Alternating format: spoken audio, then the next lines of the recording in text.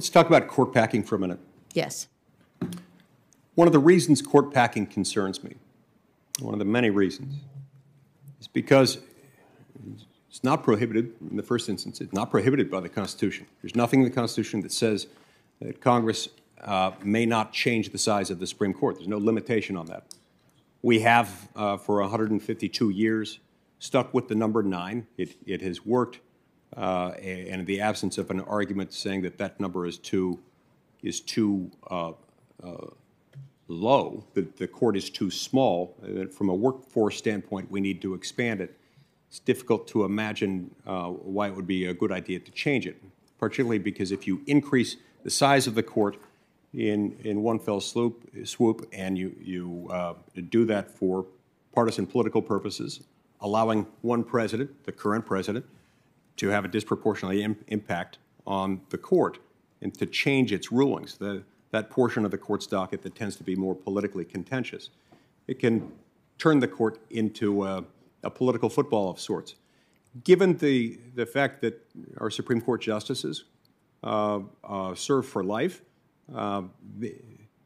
once you do that, it becomes something of a one-way ratchet, always expanding, never contracting. Before long, you could see an increasingly larger court, with the court expanding each time a different party secures the coveted circumstance of a majority in the House, majority in the Senate, and controlled by the same party of the White House.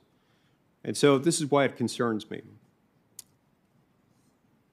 I understand that why it is that the canons of judicial ethics don't allow you to comment on matters that might come before you. This is one that could not come before you as a justice. This is a non-justiciable political question. It's committed to the two political branches of government. There's not even a constitutional challenge that could lie to it, even though it would undermine the separation of powers in the Constitution, as I see it. It's not unconstitutional. So it couldn't and it would never come before you. Last night when you were asked a question by my colleague, Senator Kennedy, on this, you acknowledged that you have an opinion. Did I understand that right? You have an opinion on court packing? Senator, I have a lot of opinions. I have opinions on I'm a human being, and I have an opinion on a lot of things. The reason why, in my view, it is not appropriate for me to comment is because of my fidelity to the judicial role.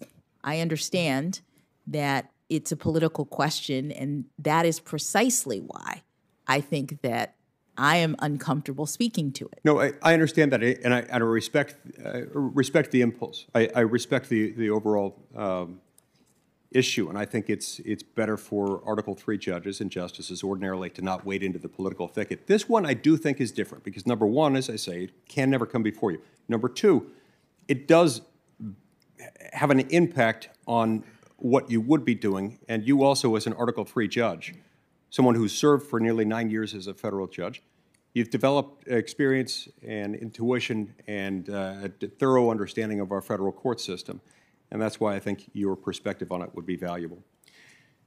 The reason it concerns me so much is that even when court packing doesn't succeed legislatively, it can leave an impact. The last time this was attempted was in 1937. President Franklin D. Roosevelt was upset at the Supreme Court on a number of bases. He didn't like the then 32-year-old precedent of Lochner versus New York, where the 5 conservatives on the Supreme Court engaged in an act of judicial activism, reading something into the Constitution that wasn't really there. Some people disagree with me on this, but it wasn't there. And they imposed that. But the bigger reason was he didn't like the court's interpretation of the Commerce Clause. It was that interpretation of the Commerce Clause, the one we discussed yesterday, you know. Prior to 1937, you had the Supreme Court agreeing as far as the channels and instrumentalities of interstate commerce that we talked about yesterday. You had the court more or less in agreement over time as to the impact of the Dormant Commerce Clause. But as to the substantial effects test, that didn't exist yet. It required something much closer to an interstate commercial transaction in order for Congress's Commerce Clause authority to kick in. There were the so-called 4 horsemen of the apocalypse, as FDR affectionately called them, 4 conservatives who were consistently pushing for limits on Congress's authority. And then you had other justices who would sometimes join with them. Usually that included Justice Owen Roberts, who had stood with them in maintaining narrower authority for Congress under the Commerce Clause. All that changed when on April 12, 1937, 2 weeks to the day when the case often associated with the so-called switch in time that changed 9, West Coast Hotel versus Parrish, where they undid the Lochner precedent. April 12, 1937, the Supreme Court decided a case, NLRB versus Jones and Laughlin Steel, that forever changed and magnified, expanded the Commerce Clause in a way that, had it been through a constitutional amendment, it would be among the most significant, impactful constitutional amendments ever adopted, and yet it's rarely discussed. This case resulted from one vote, one person on the Supreme Court who changed his vote, Associate Justice Owen Roberts. It's widely believed, and I believe it based on what I've researched on it, he was influenced heavily by FDR's court packing plan. He didn't want to be on a court that was packed. He didn't want, he convinced himself that he made that switch in order to save the court as it was. And that has changed everything. It's led to a much bigger, more expensive, more intrusive federal government. We can disagree as to the policy merits of that, but it did change the Constitution. That's why I worry about that. So I hope, I understand you don't want to answer it. I hope that between now and the end of the day, you'll see fit to tell us what your opinion is. I do think it's worth discussing.